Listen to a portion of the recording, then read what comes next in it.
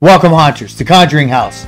You all know it, you all love it. It was in the movie The Conjuring, where the Warrens went to help the Barrett family with the demon or the ghost, or whatever was in there. They were helping them. And it's up north. It's in Rhode Island. Someplace I can't pronounce. Burrowville. My mouth doesn't do that. I see it on a...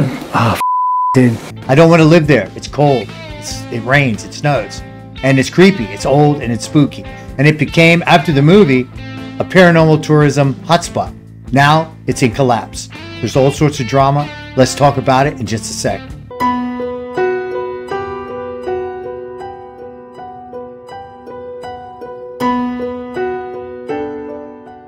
Welcome back, haunters. So first of all, as always, I just want to thank all my subscribers. Thank you very much. Thank you for anyone who takes the time to watch my video. I greatly appreciate it. Thank you so very much. Those of you that aren't subscribed, please take a moment, consider subscribing. I could use all the help I could get. Thank you so much. Like, share, comment. Everyone, give me your thoughts about the video. Help me improve. With that being said, without further delay, let's get into the content of today's video.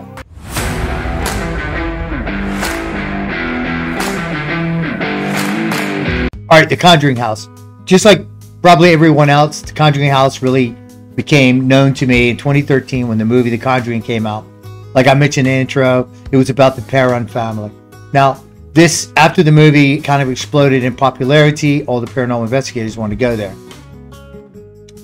This drama came to my attention through a video I watched. Mr. John Wolfe, he does sort of objective criticism of paranormal videos, both streaming and YouTube. So if you want to check him out, please do. I suggest I'll try to link him in the description box below.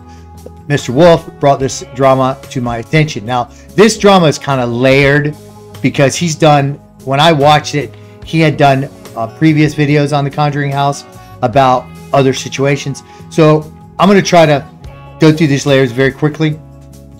Basically, Corey and Jen Heinzen owned the Conjuring House, and they opened it up to paranormal investigators for overnights, tours, and that sort of thing. I believe they had staff. I don't know exactly who the staff was. I have no idea.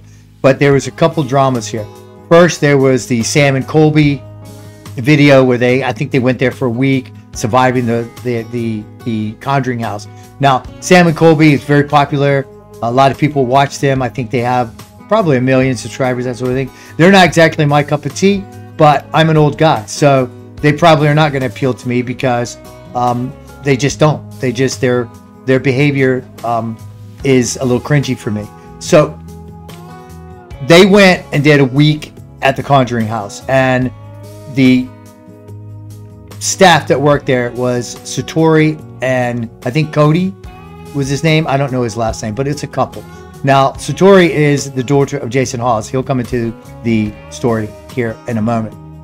So Sam Colby went in there, and Cody and Satori did their little parlor trick. They made either Sam or Colby cry. I don't remember which one. Relayed some information supposedly from the ghost of one of his deceased relatives. Now, this is a parlor trick, all right? Now, if I went into this house and I watched a couple holding hands and I heard some knocking around the house, first thing I would think is they rigged the house somehow to make the knocks. I wouldn't take much faith in that these people can just basically contact my deceased aunt or grandmother and get relevant information, private information, and then pass it on to me. I would think there was something going on there. I'd be a little skeptical. So, but anyway, I guess he bought into the whole thing and he started crying and became emotional. And that's what set off the first layer, I think, of this whole Conjuring drama, was the Cody and Satori parlor trick that they were doing. They did it also for Destination Fear. So that was one layer of it. And then I think when the new owner took over, now Corey and Jen sold the home over, they got a pretty good price for this house. And they sold it to a lady called Jacqueline Nunez, who's a self-confessed like spiritualist or medium. She has some spiritual ability. So she purchased the home. And I believe once she purchased the home, Cody and Satori was still working there. The drama was still going on with Sam and Colby. So that was lingering in the background. So that was there. So they started getting, Cody and Satori started getting called out for their parlor trick. Then I believe they wanted to lay off of it because they were getting some heavy criticism So I think the new owner came in and said, no, you got to keep doing your parlor trick because it's bringing in a lot of money. A lot of people want to see you do it. And then they were pretty skeptical because I think, like I said, I think it was a parlor trick. I do not think it's real ability. Now, I don't know. I could be absolutely wrong, and I apologize to Cody and Satori, but I wouldn't believe it. If I walked in and I signed a liability or waiver with personal information, and then possibly somebody could look up my background on the internet on a background check, which would cost $20, and then they could rig the home to do some sort of parlor trick to get some personal information and relay it to me, like they're talking to my dead uncle, then yes, that's possible. It is way more possible than Cody and Satori having the ability to reach beyond the veil of life and death and speak to my old dead uncle. Okay, so I'm just putting it that way. So yes, for them to make this big deal over this parlor trick, to me, is ridiculous. Anyway, just say, okay, whatever. And then you move on. Because if they want to do that sort of parlor trick or entertainment, circuses and sideshows have been doing things like this. Psychic, in the 20th century, they would do these sort of seances and parlor tricks all the time. That's where they got their name, parlor tricks. It's because people would come into your living room, what the English called parlors back in the day, and they would do this sort of thing, and they call them parlor tricks. So if you want to buy into it and people want to be entertained by it or amazed by it, so be it. But don't take it to heart like it's some sort of, I don't know, message from the grave, because I don't see it that way, and I don't understand anyone who would believe that. So then the new owner took over. I guess she wanted Cody and Satori to continue doing this trick. They were under criticism, so they didn't want to do it. So then that was the first layer of the controversy with the Conjuring House. So I think Jason Hawes, who is, you guys all should know who Jason Hawes is. He's the co-creator of Ghost Hunters. He's Roto-Rooter. Believe it or not, I saw him. I'm going to run some video behind me. But I actually saw him on his YouTube channel when he was talking about this drama. And he actually said that he was still a Roto-Rooter plumber. That blows me away. After all these years, he's still working for Roto-Rooter as a plumber. And I'm sure he probably makes a damn good living doing it. But I thought that was remarkable, that he still works for Roto-Rooter after having a show on Sci-Fi or Discovery or Travel or wherever they are now. But I thought that was remarkable. So in comes the new owner, Jacqueline Nunez. And now she has Cody and Satori, Corey, I think Jen was still working for them, who were the previous owners. And I think one of the conditions of the sale of the property was that Jacqueline Nunez was not supposed to live in the home, because they felt that if they put that in the clause of the home, that they would protect the new owner from any negative influence of the home. Now, I don't know that I'm buying all that. I don't think a lot. I think some people are like, oh, the reason why all this happened is because she was possessed by the home. I'm not buying that either. And Jason also says that in his video, that he's not buying that. This woman is just hard to get along with, and she may be a little unbalanced, or she could be influenced by drugs and alcohol. Doesn't matter. We'll never know. But the bottom line is, she took over the house, and she soon thereafter was trying to force, I believe, according to what I'm reading, she tried to have Cody and Satori continue doing their parlor trick because she was popular, probably very popular. And they were taking a lot of flack for it, so they were kind of probably backing off of it. And then Jason Hawes came in, the dad of Satori. I hope I said that. But Jason Hawes is Satori's father. So Jason Hawes stepped in and said, whoa, whoa, whoa, you guys leave my daughter alone. I'd do the same thing. I'd be very defensive for my daughter as well. And it was like, okay, just leave her alone. So I think that is where a lot of this new layer of conflict happened, is they didn't want to do the parlor trick. And then the new owner, Miss Nunez, was becoming a little bit more irritable and forceful, and it was just an unpleasant place to work. So then I think some of those employees were either fired or they just left. And then there was a fire in the barn, supposedly, where Cody and Satori had some of their things stored, and they were like out some money for some property or whatever. They're never going to recover that. It will cost them more to go to court and litigate, than it will for them just to replace it financially. So they may as well just write that off, unless I'm wrong, dead wrong, and they've already recovered it. But I don't see them ever getting that money back, because trying to get a personal owner to pay you back for property lost and you working there probably is going to be pretty difficult, but they might. So then a couple of the tour guys, I guess tour guides got let go or resigned, and Jen and Corey Heinzen, what I understand, also left. And then the last piece of this puzzle was Nunez, Jacqueline Nunez, and this came into the newspapers and local news stations. It was actually a video. I'll show you guys. I'll run it behind me. But there was actually a news story where this guy, Brian Dansereau, I believe his name was the supposed, I guess, manager of the property and the business manager. Supposedly, he was terminated for stealing money from the home.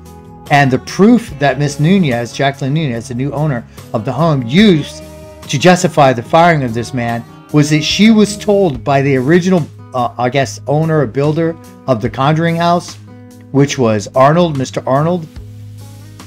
His ghost told her that this guy, Brian Dansereau, was stealing money out of the gift shop till. So, yeah, that's a little wacko. Now, again, some of you may have already seen this on TikTok because it blew up all over TikTok. But I don't spend a lot of time on TikTok. I don't know if I've said that or not. But I do not spend a lot of time on TikTok. I do see some videos, of course, like everyone else. And I do watch some shorts on YouTube and Facebook. But TikTok, this story blew up. So forgive me for being a little behind the eight ball, but I just want to share this with you. You guys should check this out. Go on Reddit and look at some of the stories on Reddit. I'm going to make this video short today. I'm not going to get into a lot of super nuance. But just to summarize, Corey, Jen Heinzen sold the home to a new owner, Jacqueline Nunez from Boston, a real estate developer and self-described spiritualist. Then she had conflict with the staff that was presently working there and the previous owners. Everybody got fired. And then the business manager supposedly got accused of stealing because the ghost of the original owner of the home, the ghost, Arnold, Mr. Arnold, told the current owner that he was stealing from her. So that is a little wacky, if you don't, in my opinion. So there's a lot of stuff going out there. Jason Hawes made some YouTube videos, couple YouTube videos, maybe 3. I know he did a live stream and 2 YouTube videos explaining the situation, because then he started getting nasty text messages from Miss Nunez, which is the current owner. And then Brian Dansereau was getting dirty messages, and they've both been on Facebook. They've been on YouTube. You can look it up. You can go all over the place. I'm not going to go into a lot of that today. I'm going to run some stuff while I'm telling you guys the story behind me. But basically, he goes on Facebook. Dansereau goes on Facebook, and I think he did a GoFundMe. He wants to litigate, all sorts of things. Now, as far as Jason Hawes goes, the last piece of this story is kind of mind-blowing, but she accused Jason Hawes of an assassination attempt. There was a vehicle that showed up for a booked tour on the surveillance camera, and I think I'll try to run all this behind me as I'm talking. But there was a truck that showed up for a tour, and I guess the property's secure now. So anyway, the truck showed up. She tried to use it as evidence that it wasn't even Jason's truck, Jason Hawes, as evidence that he went over to the house to try to assassinate her. So he's alleging that she's probably influenced by alcohol or drugs, or maybe just loopy. I don't know. But that was the last that I really got interested with it. And I'm kind of just waiting to see how the litigation goes, whether they recover any of their wages, their property, or whatever. Now, the Cody and Satori story with the parlor trick, I don't know where that's going to end. I know Jason Hawes put out a video where, you know, everybody's come up with all sort of speculation about what they're doing to make these knocks and bumps in the house. And a lot of people have come to the conclusion that it's Cody, you know, clicking his bones or his joints in his ankle. I'm not buying that. I don't know how they're doing it. I don't care. But it doesn't sound like a clicking of a bone to me when I've heard it. So that's still ongoing as well. People are still scrutinizing. And now I think Satori and Cody are saying, oh, we're gonna challenge this, and we're gonna prove where it's not fake, blah, blah, blah. I hope they do. If it is real, I hope they prove it. I hope it they sort it all out and their reputations are not damaged. But again, if I go into a supposedly haunted location and I see somebody doing a parlor trick, I'll be like, yay, that's cool, that's great. But I'm not going to get all worked up if they say or do something that seems private, like they talked to one of my deceased members and learned something they shouldn't know. Because the internet is just too powerful of a tool if you know how to use it to find personal information on people and then use that in your favor. So, and then I think that's about it for the last that I knew of the drama. Now this is all over Reddit. Again, I'm gonna mention it's all over Reddit, all over TikTok. So if you want to see different variations, there are different minor variations of the story. Some say that Nunez was blackmailing the staff. Some people just say that she was just hard to work for. And then, but the part about her saying that the ghost of Arnold, Mr. Arnold, the builder of the home, Conjuring House, did tell her that Brian Dansereau was stealing, which again is just loopy as hell. So anyway, it's very interesting. So I'm going to finish the video. I'm going to end it here. And again, I'm going to run some stuff behind me. I'm running some stuff behind me as I talk. But you can go on YouTube and probably find a lot of this information on YouTube. You can go on a Google search and find news articles about this, where the local news stations have done plenty of stories about this. You can look up Brian Dansereau. It's it's kind of an odd name to spell, but it's Dansereau, Brian Dansereau. Or just look up Conjuring House employees. And you go on Facebook, and then you can look up Jason Hawes. He has a YouTube channel as well as the stuff he does on Discovery or science fiction or whatever. Like I said, whatever he's on. So you can also look at his video. It's very long. I think it's like 40 minutes. I watched most of it. So, but as it stands right now, Nunez still owns the house. She's still saying that she believes that the spirits are correct and Dansereau stole the money and that Jason Hawes is after her and that all the people that work there are now gone. So now I'm going to leave the video with this. I've watched numerous investigations of the Conjuring House. I've never seen any relevant evidence that the house had any demons or ghosts in it. I saw what might be slight evidence that might be maybe a chair moving or a door opening. But you guys all know these old farmhouses that were built in the 1700s. I think it was built maybe 1800s, 1790, somewhere around that. Anyway, doesn't matter. We all know these houses are not level. The foundations fluctuate. The elevation changes under the home. They have to level them, balance them all the time. So doors will open on their own. When they're unlatched, they'll swing. It's just people walking about the house in a tour and you see something like a chair moving. I'm not putting a lot of weight on that because it's just too easy for these things to occur when a lot of people are milling around the house. So, but I've never seen any real evidence. So I don't know if the house is haunted or not. The movie was fantastic. I know that any good investigator can make things seem creepy when they go into a home, but I've never seen any real evidence that this place had any demons or infestation or anything like that. I will say the Ghost File guys, Shane and Ryan, went in there. Great episode. Pretty cool. Honestly, they were up to a lot of shenanigans like they always are, and they, I think, caught more evidence in that home than anybody I've ever seen. It was pretty good episode. Check it out. Ghost Files. Ryan and Shane, they go in to the Conjuring House. They got this one part in it that's really creepy, so check it out. All right, Hunters, have a great day. Thank you very much for sticking with me. Listen to my video. The weather's going to be changing very soon. I'm very excited. And the latter September and October months, the weather cures up a little bit. I can get back to doing some investigating. If there's anyone here that wants to tell me they're here, all you have to do is talk into this box. I can hear you. If you got something to say,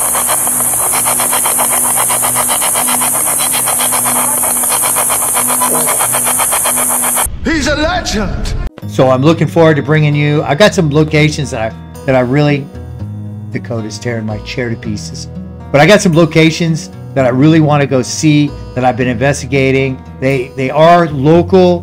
When I say local, they're in Florida, but they're very creepy, very cool, and I think you're going to enjoy it. So, all right, haunters, have a beautiful day, and be good to each other, take care of each other, and we will see you on the next one.